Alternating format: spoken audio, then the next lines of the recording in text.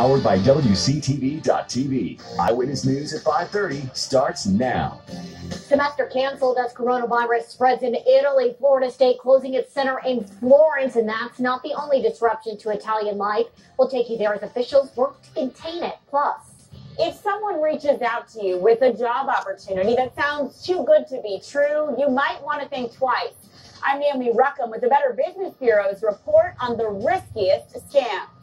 But first, pushing ahead today, Florida lawmakers once again talking about efforts to pass legislation requiring employers to verify the immigration status of employees. Thanks for joining us tonight at 5:30. I'm Jacob Murphey. And I'm Abby Walton. Ben has the night off. The on-again and off-again legislation, officially known as E-Verify, is getting a final push by the governor's office this week. With more on this, we turn to Mike Vasalinda now. He joins us live in Tallahassee. Mike, where is this bill tonight? And if passed, when would employers have to start implementing this?